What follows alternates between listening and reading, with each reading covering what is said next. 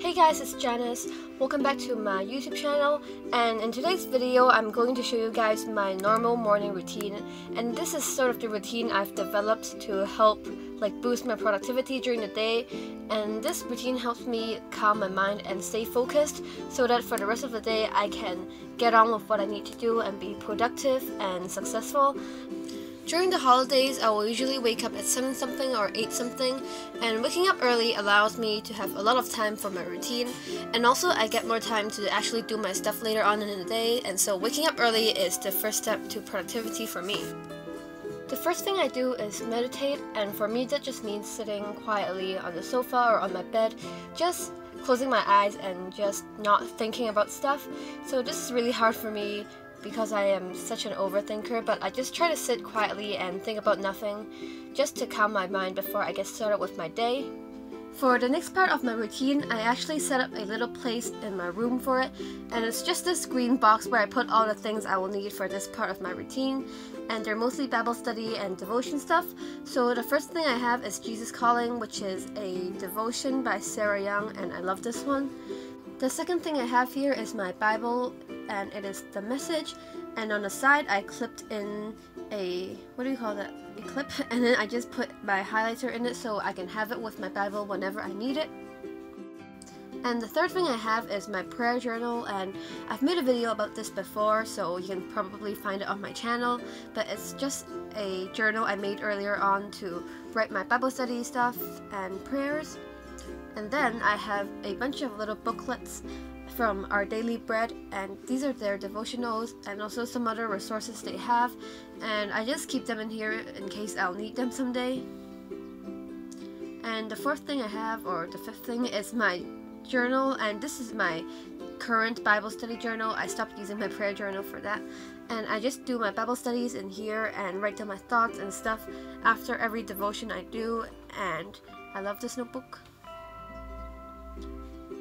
And then I have a pencil case where I put all the pens I use for writing in that journal, and I think these are big pens, and I also have a highlighter or two in there, so these are just all the pens I need for my journaling. The last thing I have here is my journal, and this is my day-to-day journal where I will write down all my thoughts and rants and about what happened during the day and all that stuff, so this is just my normal journal / diary. So that's all the stuff in my box, but the first thing I will do is actually do my devotions, and currently I'm using the Bible app on my phone to do my devotions. I'm following some devotion plans on there, and so I will just read through that and look at the Bible verses. After that, I will take out my Bible, and then I'll highlight the Bible verses that stuck out to me the most, and I will just highlight them using this highlighter thing I clipped to my Bible. And then the third thing I'll do is journal, and this depends on how I'm feeling that day, but some days I will write in my Bible study journal like I'm doing right now, and I will write down a verse that stuck out to me from the devotion I did earlier, and I'll write down my thoughts on that verse and how I can apply it. And if I don't feel like doing that, then I will write in my normal day-to-day journal and just write for a page or two of my entire stream of consciousness and just write down all my thoughts. And I think this is one of the best ways to begin my mornings, because when I write down all my thoughts, I will just empty out my mind so I can be focused for the rest of the day without having all these random thoughts flying around in my head. And then the next part of my morning is not that compulsory, I just sort of do it if I feel like it, and that is exercising, and I don't have video clips of me exercising, so this is my hamster. And I like exercising in the morning occasionally because I have a lot of energy in the morning, and after that I can feel really accomplished and feel satisfied so I can get on with the rest of my day, but it just depends on how I feel. Sometimes I just hate exercising in the morning.